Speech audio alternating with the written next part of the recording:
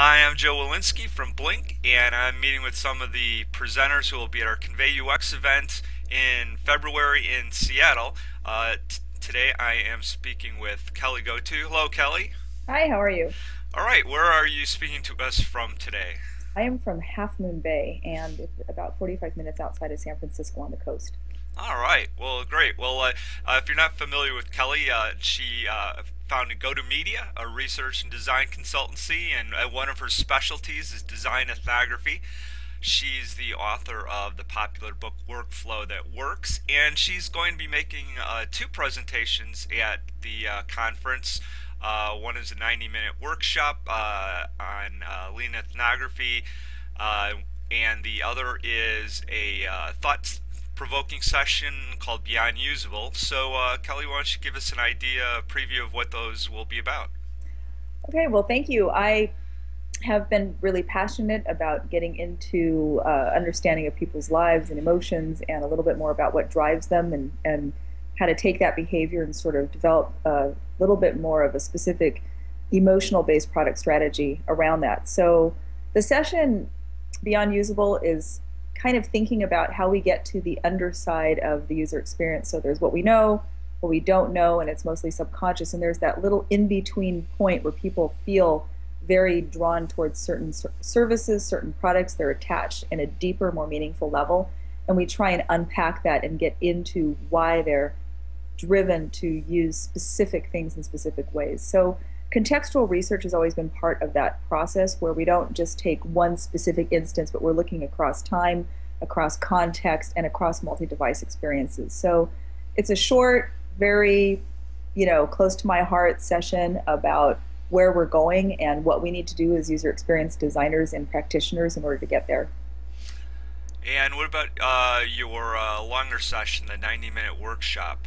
Yeah, the workshop kind of parlays directly onto if the first session, the 90-minute session, or excuse me, the kind of the more keynote session is more of a thought piece, then the workshop is the hands-on component and how do we get into more lean processes around research. And it's called lean ethnography. It's a little bit of a catchphrase because ethnography usually is a longer, sort of more deeper session. But we've had a lot of success with short, targeted interviews, really specific types of questions that get right into what people are thinking and feeling. And then we've also done a lot of very simple diary studies across time. And I'll show you and share with you some very real world techniques, things that work, things that don't work, how to recruit, how to get down the street if you need to, how to tell stories, and really sort of change the behavior of practitioners. It doesn't need to be all the high end researchers doing all the work. It can really be about you as a UX person getting out there, meeting your customers, understanding their needs, and then really taking it back to the workplace and applying it into the interfaces and the products and the services that we're creating. For people that may not be that familiar with ethnography, what are some of the areas that you'd look into to learn more about it and to understand the benefits of that? You know, I, I've been using the term for about 18 years, and in my mind, ethnography goes way deeper into the way people live.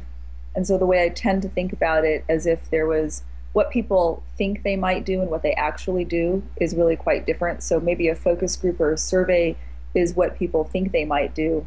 But naturally, getting into their lives and seeing what they're doing on a regular basis, that is what they are doing on a daily, lifestyle basis. And that's really what we're trying to get to. So I really do believe in combining methods of research. So we do a lot of qualitative and quantitative data gathering and then sort of merge the two into patterns, but then we get into the why behind a certain pattern of activity. So you might see an Google Analytics page, you might see people going to something specific, but you don't really understand why they're doing that. And so when we combine more contextual insight gathering, a little more in-person research, we can get really into what's motivating that behavior rather than just seeing a pattern and sort of wondering what to do about it. All right, great.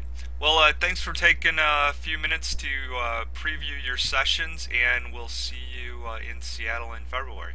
Yeah, I'm excited, and I'm actually from Seattle, so maybe I'll have a moment to say hi to my parents and some friends while I'm up there. But thank you so much, and I'm looking forward to it. All right, thank you.